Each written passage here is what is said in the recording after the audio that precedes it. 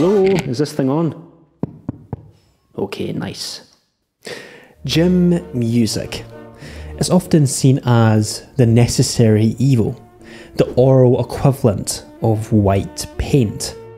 That doesn't mean these songs are bad, far from it, but the sheer amount of repetition, like being stuck in a time loop hearing the same songs over and over again, is like some cruel, horrific form of musical waterboarding.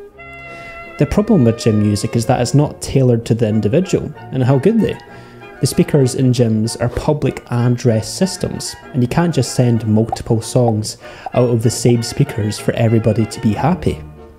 We all have different tastes and preferences when it comes to music, and what motivates one person may not work for another.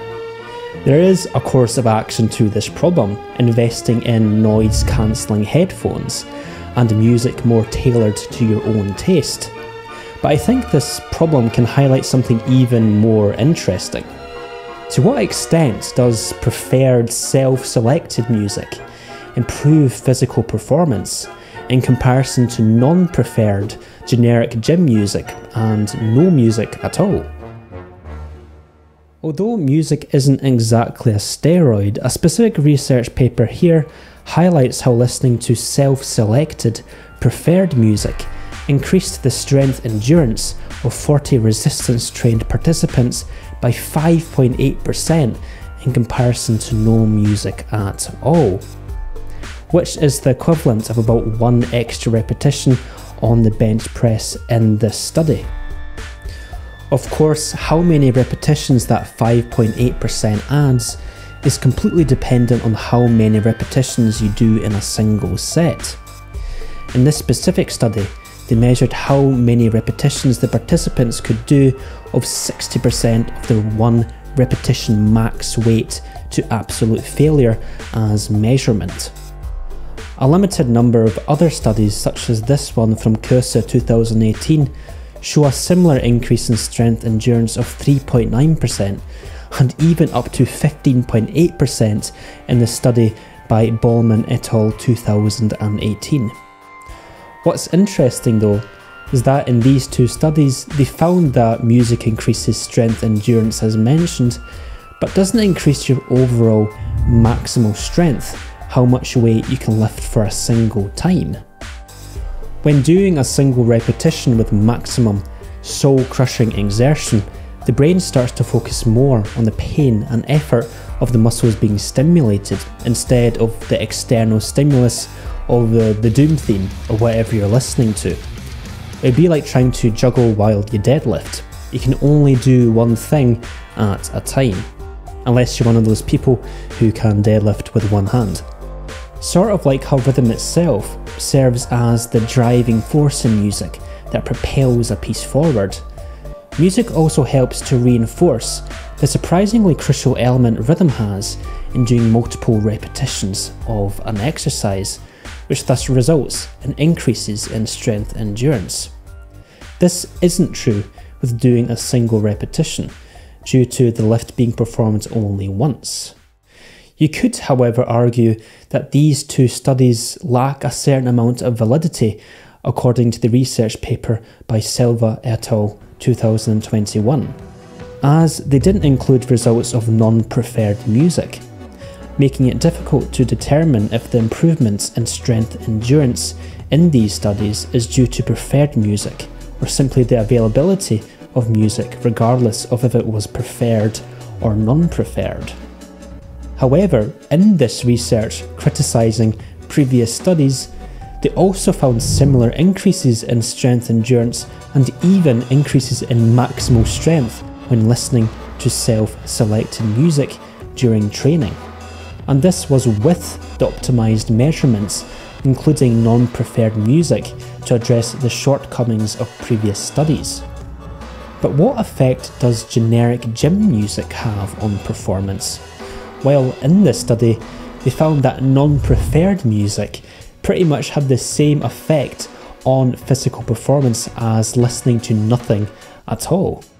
So the generic gym music played in gyms, given that it doesn't suit your own personal musical taste and therefore considered non-preferred, doesn't exactly steal your gains in that it directly results in decreases in physical performance per se, but rather that you lose the greater performance benefits of listening to self-selected, preferred music instead. Although listening to Adele Hello, a song which I've actually heard playing in my local gym, doesn't exactly inspire to go out and lift a 200 kilo barbell, but rather go and cry in a corner somewhere. Gym music isn't completely without function, however. One important aspect of gym music, which is probably why gym music is actually played in gyms in the first place, is that it hides exercise noises. Without gym music, you would hear a combined cacophony of heavy breathing and clicking joints beside the squat racks. Nevertheless, music in fact does have a bigger role to play in building muscle and strength than you may realise, and it may be wise to actually carefully consider prior to a workout about what music you should listen to in order to reap the potential benefits that music can bring in improving physical performance.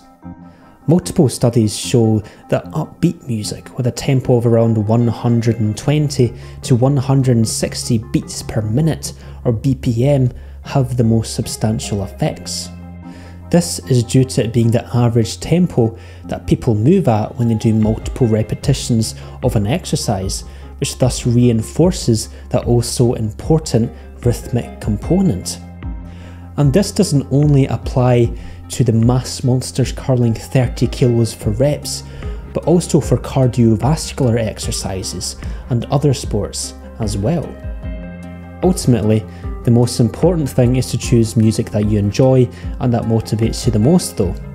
If for whatever reason you like listening to Beethoven while repping 20 reps of a 200 kilo barbell squat, or you prefer silence, what matters is that it allows you to perform at your absolute best. However, it's worth noting that listening to music that you have self-selected, in other words preferred music, can in fact increase your strength endurance and quite possibly even your maximal strength as well. So if you're looking to perform at your absolute best, or simply wondering if that playlist you have on Spotify is a hindrance or benefit to your workout, it may be wise to bring your own self-selected preferred music as the tool to augment your training. Thanks for watching. Please subscribe if you'd like to see more of this type of content, and hit the notifications button that sort of looks like a bell. Goodbye.